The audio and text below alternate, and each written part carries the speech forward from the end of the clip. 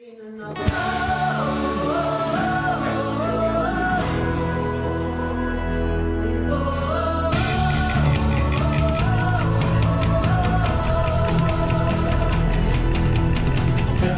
some great stories about your police days.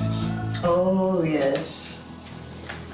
I remember once I stopped this driver because he was using his phone, and he rolled down the window and he said, "Officer, wait a minute, I'm on the phone." Can you believe that? Of course, I booked him.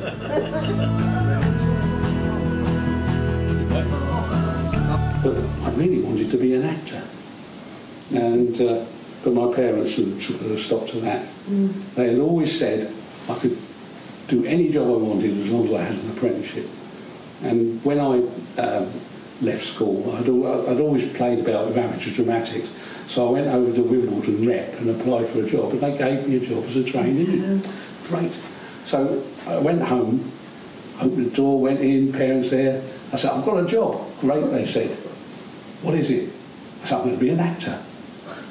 Well, Mum screamed and said, "Well, you're never going to make any money at that." And Dad's response was even worse. It would have been better if I had told him I was going to be a bank robber. Anyway, the result was, in a couple more days, I started as an apprentice electrician at the local aircraft factory. Oh, was it that easy to get a job? Well, in those days it was easy. You could pick your job as when you wanted it. But I had a great career, but I often wondered where the acting road would have led. You never quite know what might have happened, do you? No. It's funny how life turns out.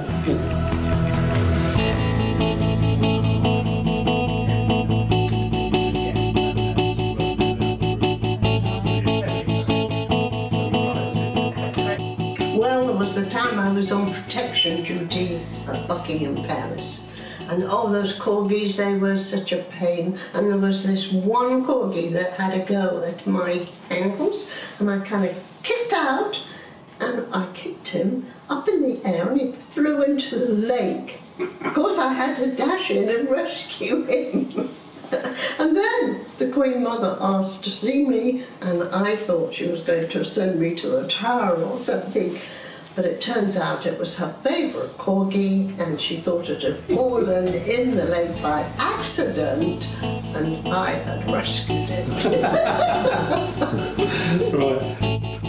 Well, anyway, I kept the straight and narrow. Ended up writing software For a large video camera company. I did a few weddings, that sort of thing, in my spare time, but Only as a hobby.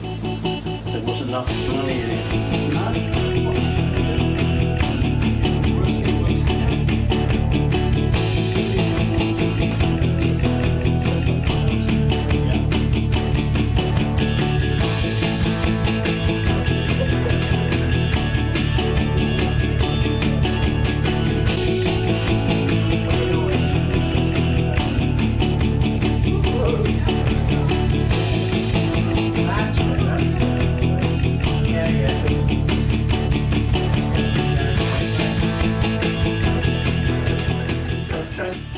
Today we're recording personal memories of the bitterly cold winter of 1962.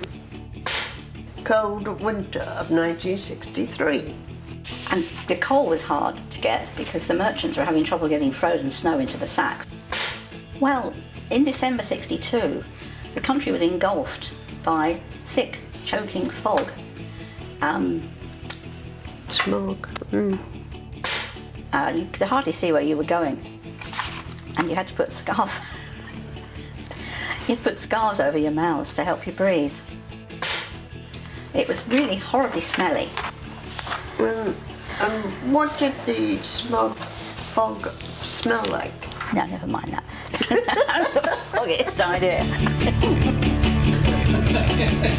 Was it easy to get a job? Or you could, in those days, you could pick whatever job you wanted to do.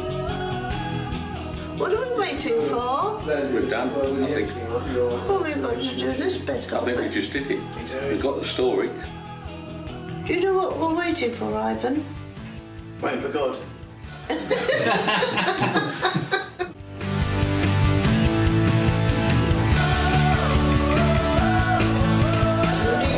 Yes, that's my line.